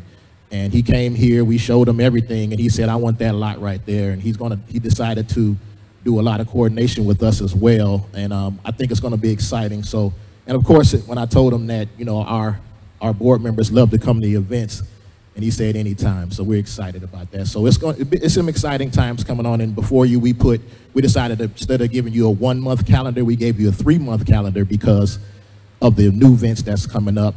Roller girls are back, they're in the sheds, they're outside, which is exciting. Also, we have the Crits bikes that are on the racetrack still. They come every Wednesday, and some other events that are coming up. So we're excited to be back here, and we're excited to get back into the business that we do, which is doing events. And Mary Ann and her crew having the flea market outside has been a success, as Laura said. It's just great to see people come back. It's kind of like a family reunion when they come here, so we're excited about that. So I want to thank you. If you have any questions. Thank you for that update, Scott. Can you tell me a little bit more about the Thrillville Carnival? Is this like rides or tents and elephants? So Molly and I were on a very good Zoom meeting with the gentleman that's putting it on. It's going to be rides, it's going to be food, and we thank D&D Events for coordinating with them for that portion. It's going to be rides, foods. The one thing that we have to work on is their curfew that we're still working with them on. They want to go to 11, but that's not what we're going to do. But it's going to be rides, it's going to be food, it's going to be entertainment, and all of such. And it's going to be every weeknight and also in the weekends for those 2 weeks that the fair used to have. And so we were able to feel that and excited about what they're going to bring to the fairgrounds. So again, you know, you can bring your kids and all that, let me know. Yes. Cotton candy. Thank you. And then the race this weekend, what time is the race? I'm going to let Bob talk about the race. That's exciting too. And what we did was Laura and I have also got some off-site parking as well. And some events we're going to have to do that, and we understand because of the construction, it's just a normal thing. And some of the things that Laura have thought about for parking is way outside of the box that I would have never thought of. So we appreciate her knowledge on that and what some things we're going to do. But Bob can. Is he ready? He's on the phone. Let's wait. We can catch him. Okay. We can catch him later. You know, I'm a preacher, so I can keep talking if you want. Yeah, that's all right. When do we expect to have a flea market in here, kind of get back to normal standard? September is our target date to have an indoor flea market. And if Mary Ann is here, she wants to talk about that. It's once we get the bill, we were a little bit cognizant of maybe the building's not being ready, and we want to sound the alarm and say, hey, July or hey, August. So Laura decided, which was I think very good, because not only that, we'll have one under our belt before our very biggest one, which is October. So it's gonna help us a whole lot. And I know some of the things, just talking about our staff, was Satrice and everyone else have come together. It's totally a team effort to be back here, and those things like that, we need to make sure that we take the steps and not step too quick. So her leadership on that was very important to say September was the target date for us to be back in here fully. Thank you. Any other questions for Mr. Wallace? I will just reiterate what Scott said about flexibility. Our promoters have been extremely flexible. Many of them have opted to take indoor events outside. We had originally scheduled some of the events to happen in some of our outer parking lots, but when we didn't know exactly when the buildings were going to become available again, and they have adjusted from out lots to sheds and areas close to this building. So they have been extremely flexible with us in order to, again, stay with us and adapt to our changing environment. One other thought I had, I've kind of talked about it before, but just looking at the budget numbers and seeing how, you know, we have a little bit of flexibility, it looks like, you know, I think it'd be good to understand, or maybe you and Laura work together on more like a promoter, you know, marketing campaign, so to speak, for you know, 2022, just letting them know we're open, you know, outreaching to new folks. I mean, we got a lot of calendar to fill, and when things return to normal, thinking long term, and kind of a relaunch, so to speak. It's really a launch of our building, essentially. You know, so just thinking through those things, which you're currently doing, but accentuating on that. And to that, we haven't been in the building for a year yet. So it's like, we're trying to learn the building too. So we went from August to March, and then we closed down. So definitely we'll have some put together by then to kind of do that. But honestly, we have a lot of, and Lord, we did an exercise because we have to give the 2022 calendar to the soccer people, and a lot of our weekends are already filled, a lot of them. So there's some, of course, from now until next year sometime, people are always calling about renting the buildings. So we feel like we're going to have a great the ability to fill the buildings, and I know that's important to you, and I definitely will keep you abreast on that. Well, you know, if that's the case, you know, maybe we start thinking more outside the box weekday events. I know we talked about that. I mean, I want us to really get aggressive and think different, and, you know, we make the best use of the facilities. And we did get a card show, so I forgot to tell you about that. The what? A card show, the one you were talking about. Yeah, we did get that. I wish I knew the date. It's in 2022, June, I think, of 2022. Yeah. But pre-pandemic, we were in the process of coordinating an open house.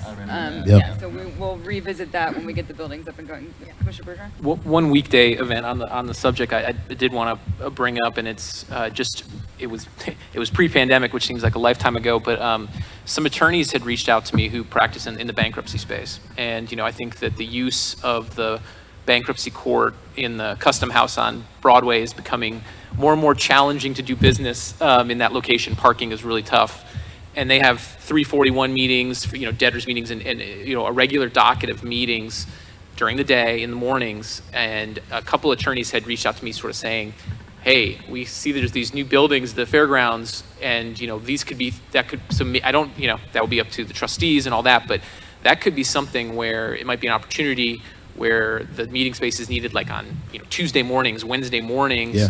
They could really use big space where parking is easy. So that might be something, and I could try to get y'all in touch with somebody, but that could be a great weekday regular event. Now, I'm speaking for lots of people, including actors, but we should explore it and see if maybe something like that on a regular cadence that wouldn't interfere with our regular entertainment events might be an opportunity. Yeah, that'd be awesome. I think that was the goal of Commissioner McAnally when we had that meeting about the having an open house to be able to show the buildings off. And right after that, we had the pandemic. So I think those things like that, and any ideas that you have, I'm well open. Email, text messages, call. We'd be glad to look into that. And Commissioner Himmer is great about telling me things like that come up, and we do pursue it. Excellent. Thank you, Mr. Wallace. Mr. Sargent, did you want to?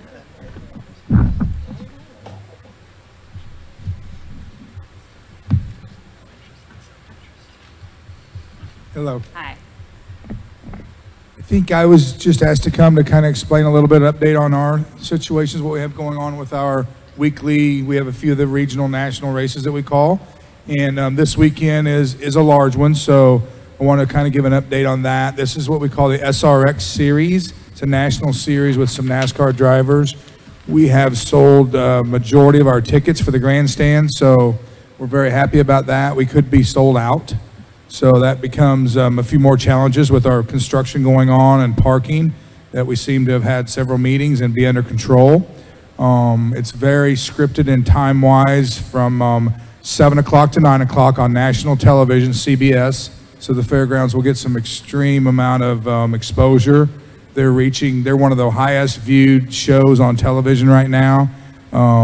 Close to 2 million people. They're getting 1.7 million people. So again, some great exposure for the Fairgrounds, the city of Nashville.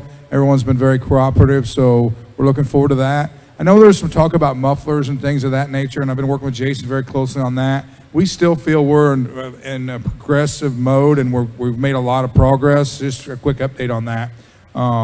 We will probably go to a spec muffler next year, so I know there's a lot of talk about what's happened in the past, and we're building off of those problems and trying to be proactive with Jason and some other people in the community and the industry. So just a quick update there. We still feel we're progressing very nicely with that situation for 2022, that there'll be a mandatory spec. There'll be no more questions about, it used to be if they've had them on, then this year we tried to give them some recommended. So we'll go to a thing where we know not only they have them on, we know which one they have on, things of that nature. So we feel very comfortable with that going forward. There was some question about a Friday night race this weekend. An explanation of that: we have the quarter mile, which is the local, very local guys that race the little track inside, and we give them 8 races a year, which is very borderline to being enough. Most racetracks in the United States, they get 20 to 25 races a year. So what comes into play there is guys, families have expenses in those cars. A, it is their hobby, so there's a limit on how many they would like to do a year. B, they have sponsors and things of that nature. So what happened was, we have in our contract that we could have had 10 this year. We only scheduled 9 total, so we felt we had 1 extra, and these guys only had 8. So an average of a racetrack is 3 to 5 rainouts a year. So just say we had 2 rainouts. That gets them down to possibly 5 or 6 events a year. So we felt that we needed to give them a Friday night, which we already had a practice scheduled, and we had just a quarter mile racing, and we'll be very conscious on curfew. So that's a little explanation of why we're racing the quarter mile on this Friday night, so that we didn't have to schedule another time. We could come in on a weekend when we're already here. Again, trying to be very cognizant of the neighbors and the noise, and also trying that balance of giving these teams, the local guys, their just due of getting the chance to race throughout the season. So I hope that explains a little bit.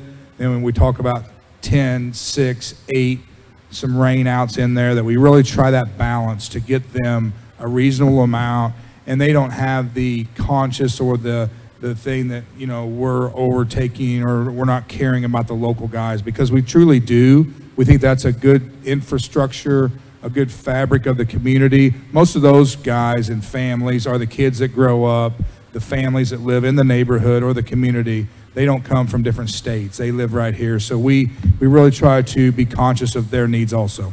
So there's a little explanation, and then I'm kind of open for a couple questions if you need.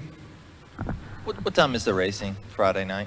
Friday night, that's a good question. So we have the SRX series is 7 o'clock to 9 o'clock. That's the CBS live time frame, just like you would watch a sitcom.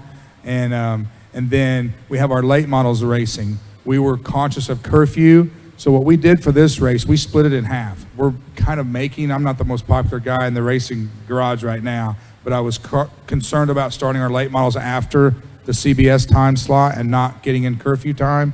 So we put half the late model race at 5 o'clock. They'll stop at halfway point, let the CBS time go, then we'll finish our second half at 9 p.m., hopefully get done by 9:45, our normal curfew. Sorry, you said Friday night there's racing? That's Saturday night, I'm sorry. Okay, yeah. You asked Friday night? Yes, sir. That starts at 5, we hope to be done by 9:30, whatever, with yellow flags. It's just the quarter mile, so noise should be much less than the big 5/8s. And these schedules will be all posted on our website. We can push them out anywhere you want. It's a minute-by-minute schedule for the whole weekend. Hey, Bob, I just wanted sort of to clarify on kind of what we're, just so the community understands. So with this race included this weekend, we're looking at 9 for the total for the season. We've scheduled 9, yes. 9, yeah, and so I just want to be clear to the community that what's happening, we are only what we're doing is sort of condensing 2 weekends into one. This coming weekend. Yeah, great. And then just appreciate your attempts to get things done by 9 on Friday night. As you know, generally Friday nights are just for practice and they go till 9. So just saying that out loud because Mr. Weaver and his folks at Bristol always want to try to say everything's precedential, and they get to do that. So this is a bit of a rare one-off circumstance. And then the late model race, when it's continued starting a little after 9 o'clock on Saturday night, you think that you can get that done before 10? We do believe so. That's our goal. Yes. Great. That's our goal. And another thing that we did for that to help is we follow NFL and we do watch Major League Sports, how they do things. And with this extremely large crowd, we felt like dumping everybody into the streets at 9 o'clock at one time could be a traffic problem. This way we can have a little bit of a race afterwards and alleviate the traffic surge. So there were many factors that came into this that I think were all positive for the neighborhood. For a baseline for folks listening out there, are the SRX races, are those cars used in those races, do those use mufflers? They do. That was actually the last test. They came here just to do mufflers. They did not at other racetracks, and we forced them to have mufflers on this race, and they came and tested those mufflers. So they will have mufflers on, yes. Thanks. we really appreciate your flexibility and ingenuity in shifting things around. All right, well, thank you. Thanks. All right, we will move on now to new business. First up is the Stand Up Nashville presentation on community survey.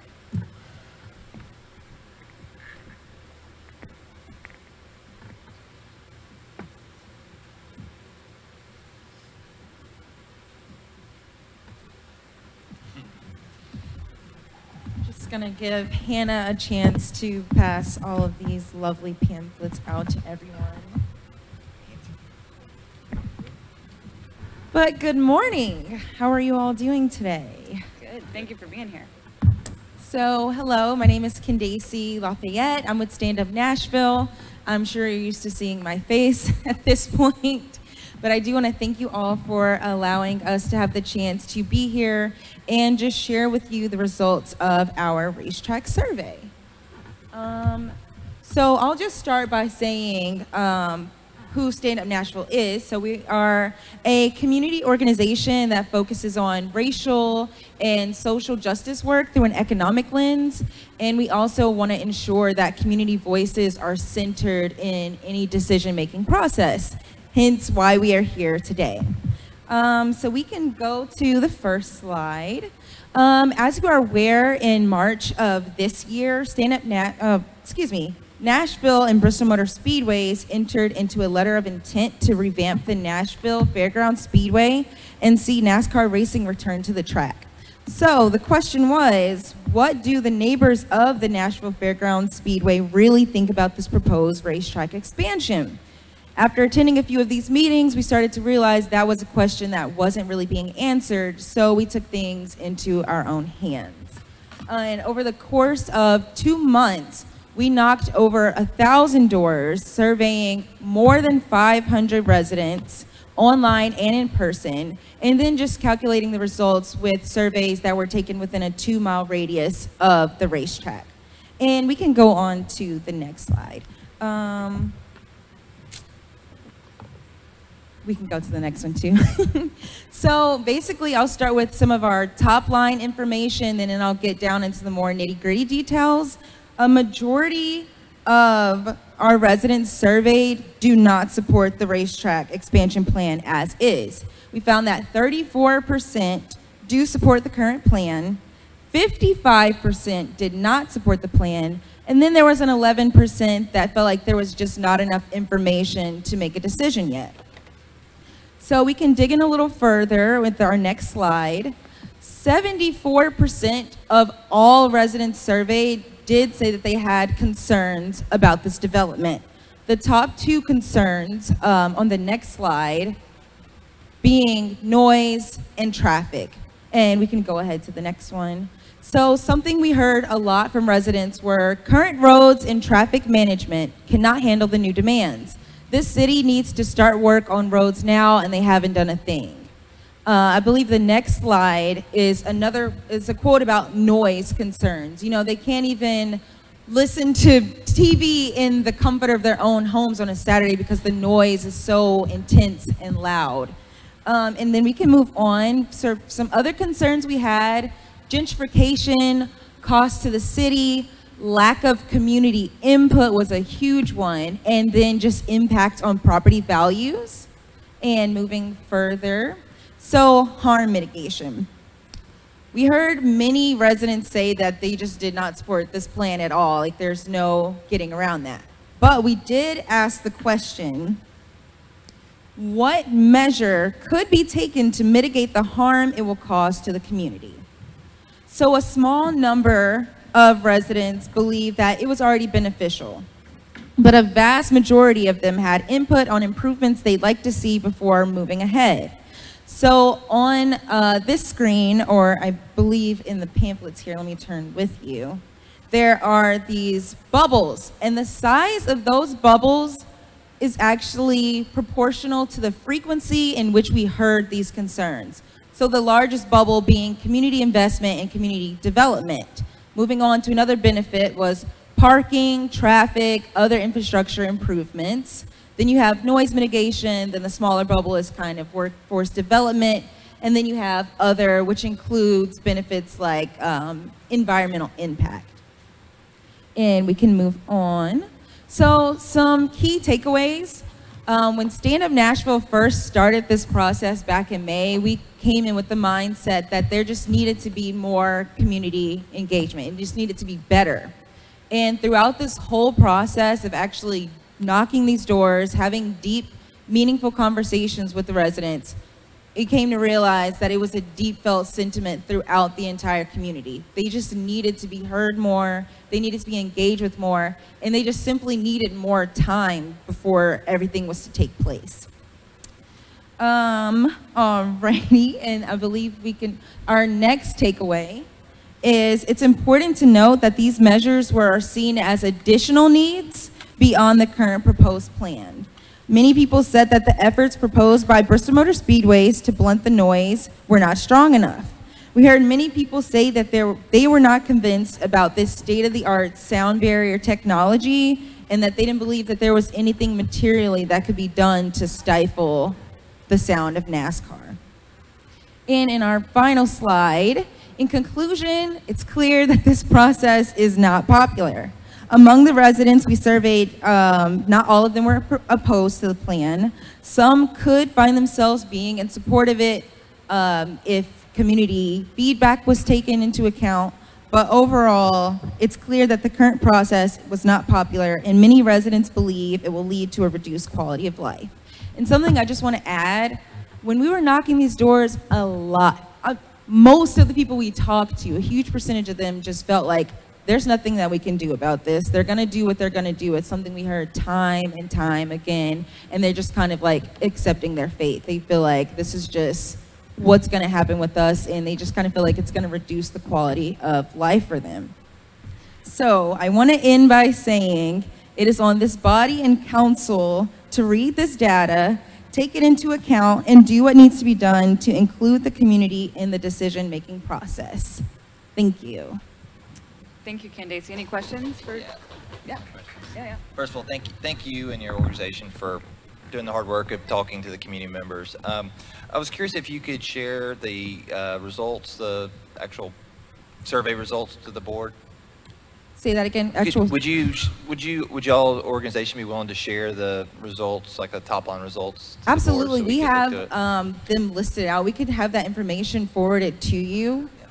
That'd be great. Mm-hmm. Okay, thank you. And then I was curious, I saw where you said the online respondents were filtered by location to only those from the area were counted. I'm just curious how y'all did that. So we calculated within like a 2-mile radius of the racetrack which neighborhoods would be taken into account. So I believe there were, okay, actually, our resident researcher, Tony, could answer that question better than I can. Thank you. So as a precautionary measure, all survey respondents were required to provide an address. So we likely won't be providing that because that becomes a privacy issue. But since we add that information, we can convert addresses to latitude and longitude, and then you can use various equations that determine the distance between 2 points on the planet and find the shortest distance between them. So essentially, we figure out the 2-mile radius and keep all respondents who are within that 2-mile radius and use those for analysis. Yes. Thank you. One question on that. Did you try to sort of filter and kind of confirm identities a little bit in that process as best you could? Yes. So part of it is we had information on address, name, phone number, email for follow-up. So a lot of those information is really hard to fake, especially when you're asking for all of those follow-up informations to ask if there are any questions about the survey. Another piece that we had is, since there was questions about maybe respondents trying to take surveys outside of the area, we were able to get information as part of the survey service that we used that tracked information on where the surveys were taken. So surveys that were not taken within the city or within the state were not analyzed out of caution. Thanks. Ms. Lafayette, one question for you. Has your organization met with representatives from Bristol Motor Speedway, if you're aware of? I am not aware that we have, Okay. I believe. No. Well, Mr. Weaver's right there, and I think you all should meet. And I think I think y'all should get to know each other and have some conversations. And I would encourage y'all to go exchange information right now, since he's right there and you're right there, and maybe set up a meeting. I would love to hear that you guys have met. Alrighty, thank you for that suggestion. Anything else I could answer for y'all? Thank you so much. Okay, thank you all. All right, last up in new business, we have Market Street Enterprises Development Update. Dirk?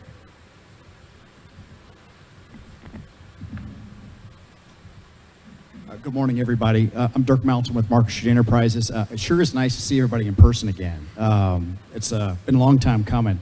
I realize fully that I'm the last person standing between you and getting on with your day, so I'm going to try to make my remarks fairly brief, but I would be remiss not to thank Ron Gobble and Laura Womack for all their help on the infrastructure and fairgrounds teams, respectively, to get us to this point. It's been a big team effort, and we're about to introduce another construction project onto the campus, so we're going to be very sensitive about that, and we're looking forward to getting started. The next slide shows how busy we've been over the past few months.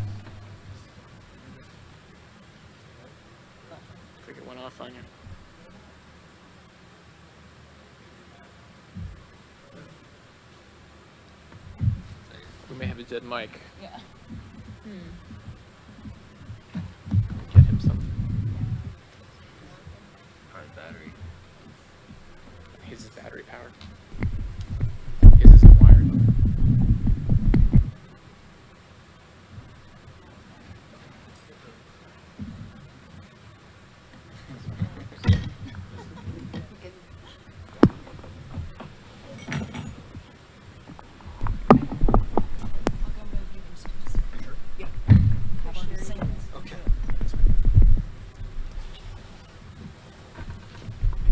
Thank you, Commissioner Weiner. Appreciate that. So the team has been awfully busy getting ready for the presentation today. We're awfully proud of the work that's been put into this, and we've got a lot of new information to share and a lot of new collateral to show. So this is a new rendering of the campus looking from Fair Park to the south toward the downtown view. All three of the development blocks are now modeled conceptually in the plan, and we'll be happy to describe those in a bit more detail a little bit later on in the presentation. The next slide depicts a aerial view of the stadium that was actually only taken in March. And so as you can tell, just looking outside, now the steel is up around the entire perimeter of the superstructure for the stadium. We're using this view because the more recent drone shots are actually taken from the other direction. So this is the view that depicts most accurately the orientation of the three development blocks in the mixed-use master plan compared to the orientation of the stadium to the north, to the northeast, and to the east. And those are the projects that I'll be describing in the time we have together today. The next slide depicts the most current version of our mixed-use development master plan for the campus. We very creatively have labeled all the blocks A, B, and C. Eventually that will change as we get through our naming and branding for the project. But the project is substantially similar to what was approved in the master plan a couple years ago. The only real change that we've made to the plan of any substance is we felt that the far western end of the project was more appropriate to step down the scale of the building. So we have primarily 6- and 8-story buildings in the plan. As you move off to the west and you see the little rectangles that are kind of collected in that village there, those are townhomes that are 3 stories tall that relate better in scale to the single-family residential buildings that are around that part of the neighborhood. So that is one change to the plan that we've made. Otherwise, everything is very similar to what you've seen before. The next rendering depicts the last representation of the project that we showed the Fair Board a few months ago.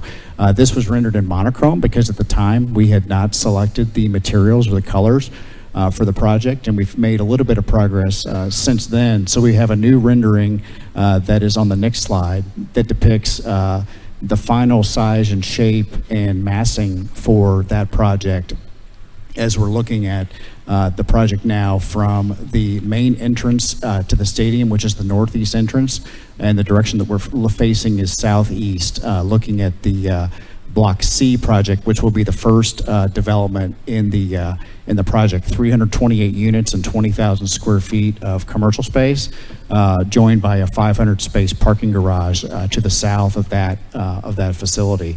You can barely see on the left-hand side a little sliver of the office building on Block B, and that will be in a future phase. Certainly, this drawing depicts a kind of a festival atmosphere, as if you're coming into the match for a soccer event, and the streets are shut down, as will be the case many days of the year. And we hope that this is the atmosphere that actually arrives on the site when soccer begins to play in the next couple years. The next rendering depicts a view from the other angle. So this is if you were standing at the intersection of Craighead and actually Wedgwood and the Benton Avenue extension, which is a new road that Ron's team is working on, where the Nashville Soccer Club logo is at the bottom left-hand side of this picture is the overhang for the Speedway. And so you can tell, we did a lot of work in the past couple years to reorient the size and shape of the Block C project behind it, to move it away from the grandstands and away from Benton Avenue, to create adequate space for future speedway improvements and for a new public open space that we now have a working name calling it Fair Plaza. That's there. On the right-hand side is a couple of the buildings that will be in Block B in a future phase. Closest to us on the right-hand side is a potential hotel with a rooftop amenity space. And then behind that is a potential office building that is about 180,000 square feet and a little bit taller in scale. And in the very back of the rendering, you can see the northeast entrance to the stadium, which is the primary entrance to the stadium. I think we have one more rendering here that depicts a nighttime view. This is as if you're in a drone hovering over the western boundary line of the site, looking toward the east. The expo buildings are off in the distant background off to the left. This shows the northern facade of the stadium and the big public open space that's being created in front of that as part of the overall stadium project that will be accessible to the public during most times of the season. On the left-hand side is Block A. You see the townhouse village there. We're placing that there because that's a tremendous location, very attractive for families with children, and it's also the location that is directly adjacent to where you can kind of see the orange awning there. That will be where the daycare center is.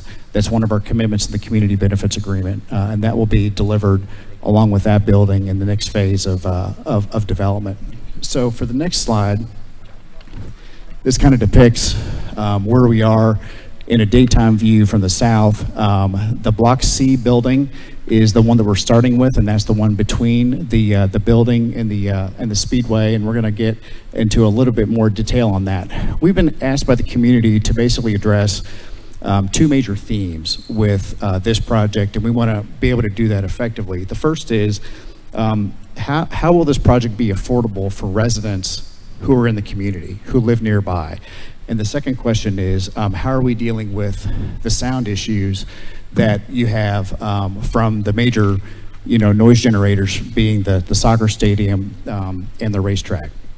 So the next slide depicts one way that we can address that. And actually, we're really encouraged by the market research that we did that basically says, if we're going to attract residents that live nearby, we need to be providing units that are at a price point that they can afford. And the market study that we were able to do seems to point to the fact that almost half of the prospective residents in the building earn 80% or less of median income, which is about $47,000 a year. So what we have done is we've applied for both low-income housing tax credits with THGA and a pilot with MDHA in order to allow us to meet the market where it is and provide affordability in this building that approximates the incomes of the residents who would be attracted to being able to live here. And so 48% of our residents earn 80% or less median income, and then 49% of the building by unit count will be affordable to residents at those levels. We'll have additional affordability in the future phases, but this would be a major step for providing mixed income housing for Nashville. And you can see on the right-hand side some of the professions and jobs that some of those residents will be earning as they kind of get into the project.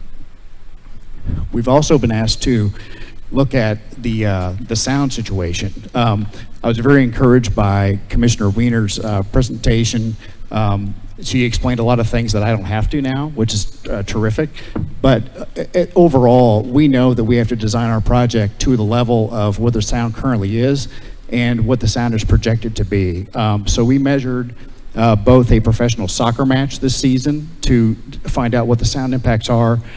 For that, we were not able to do that during COVID last year because of the pandemic, but we were able to do it for this May is when we took the study down in Orlando. And then we also took measurements from our future building site at the All-American 400 in October and measured those levels. And so our building will meet the sound reduction that's required for both of those types of events, both soccer matches and races, and we've designed the building in a way that that will be effective. But I was really interested in Commissioner Wiener's analysis and look forward to working with any proposal for racing, and like she said, any sort of mitigation will be beneficial. We're designing to what we know right now, but we would certainly be very encouraged to be a part of that conversation and look forward to moving on in that direction. So I think that may be the last slide, but with that, we're happy to answer any questions. Thank you. Any questions from the board?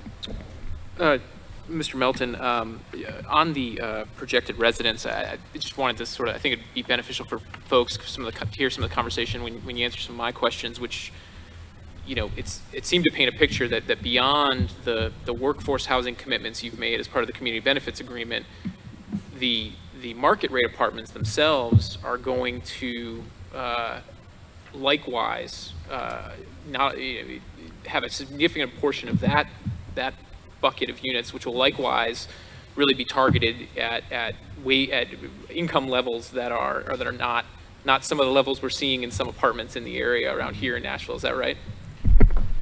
Yeah, absolutely. When you look at the demographic area around this location, there's tremendous diversity in incomes. We have individuals who we think will earn as low as $30,000 and upwards of $120,000. The key thing is that this is not a project that is going to be priced similar to what you might see in a downtown area or a Gulch or a Germantown or a Midtown. This is really going to be crafted to the specific income dynamics of this area and will be, you know, inherently more affordable than what you'll see in these other areas.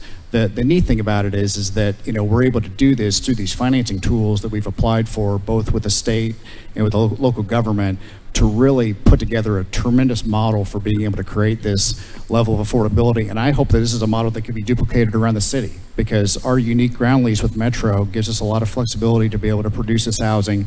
And Metro's the largest landowner in the city. You know, I could see this being successful and being replicated in a number of ways throughout Metro.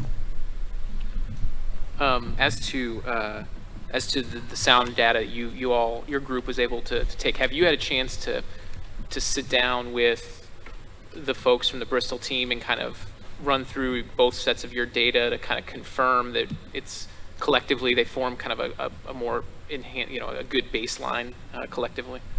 We haven't had that opportunity yet, but we would look forward to doing so. Okay. We'll share everything that we've got, and anything that benefits the community in terms of sound mitigation, we're all for it. Okay. And one final question, which is I've asked some questions about some of the initial renderings we've seen of the Speedway, and sort of a potential little bit of a space or a gap between the new grandstands, the brand new grandstands, and the brand new bleachers at Turn 1, and want to ensure that while that is still being formulated and designed, it's done in a manner which best acts as a true sound barrier. Have you all had a chance to talk about design with the Bristol team, and also have you had any sort of, do you have any feedback on sort of what a gap like that, which I just am concerned would be directed right at sort of Block C, kind of projecting sound? Have you had any discussions about that? You know, that's a great point, because certainly any residential unit that's within line of sight of the track itself would be a concern. And so we'd look forward to getting together with the sound consultant and the designers for the proposal to be able to drop their design into our model and our master plan, so that we could, compare notes and see if, what the trajectory is of that gap, where it lands on our project, and some mitigation strategies that we can use to be effective there. Well, if if the Fair Board can assist with facilitating, I hope those conversations are able to happen soon, since y'all are forging ahead. You guys need to be engaged. So thanks a lot for this presentation, Mr. Melton. Thank you for that update. It's neat seeing it all come together. Just quick reminder, if you wouldn't mind explaining the mechanics of the workforce housing. So is it just a certain number of units are set aside for a below rate unit, or how does that work? Yeah, yes, that's right. When we're employing low-income housing tax credits and some other methods, we'll be offering affordability for the 60% median income level and the 80% median income level, 60 or below, 80 or below, and that comprises about half of the unit makeup of our building. And so when a resident who qualifies for that type of housing comes to lease a unit, they have their choice of units. They're all identical. They have access to all the amenities in the building. It's really just a matter of filling out the application, and then they're able to rent the unit and not be cost burdened. Is that any kind of preferential treatment to existing Davidson County residents, or is there any other stipulations for that? Yeah, there's nothing really of that nature that exists that I'm aware of, but we've participated in these types of projects in other areas of Metro, and it's going to be a very popular project. We'd like to prioritize individuals that live nearby to this campus because, that's really the population that we're trying to serve, and that's what the market research really points to in terms of who's attracted to this location. Thank you. Commissioner Weiner, did you have? Okay. One final question. Just, I think you said half. And so in Block C, what's the current projection on those below market rate units in that building? Yes. So the total build out of the Block C project will be 328 units. 160 of those will be below market rate at 80% of median income or less. Thank you so much, Dirk. All right. That concludes our meeting. Do we have a motion to adjourn? Oh, I have a question. Couple questions. Since we hadn't met in a while, it reminded me, after seeing some of these buildings, about our art project. I know you were the art representative, and I did not know where the art started and stopped. So appreciate an update on that. Sure. I had actually reached out to the Arts Commission recently, and they indicated that they were working on the contract with this selected artist. Her name is Blessing Hancock, and as part of that process, Arts is working on a community involvement plan. I believe those plans have not been finalized yet, but I know that they want to involve the community and what that art looks like. And if you have not seen her work, Google it. There's a lot of light involved, which is really fun to think about the type of project that we can have here. And just a reminder that there's two art projects, essentially two bits of funding. One is that kind of main piece, which we've earmarked the little oval that's on the corner here of the courtyard for the main piece, and then a local artist functional art piece, which can be comprised of many pieces, but it's more functional art. It could be cool bike racks or benches or, any type of functional amenity like that with an artistic lens. Great, thank you. And then I'll just take a point of personal privilege. I know Councilman Sledge is here, but that we've had another board member being nominated to serve, and it'll be up for council. And so I know that'll be coming up pretty soon, but I just wanted to share with at least Councilman Sledge, reiterate the board has asked many times for us to have a Latinx member nominated to help tie into the existing Owensville Road community, and that's not happened. And we're waiting to see that happen, and I just hope you can reiterate. I don't want to speak for the entire board, but I just know that's been a point of contention and a point of discussion that we've had over the last several months. And while we're anxiously awaiting our fifth board appointee, we would love to see that happen as well. Thank you. Anything else from anyone? Motion we adjourn. Second. All in favor? Aye. Aye. See you all next month.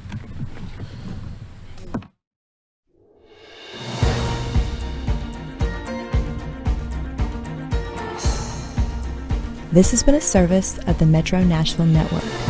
If you would like to see this presentation again, or for more information about this and other programs, visit nashville.gov.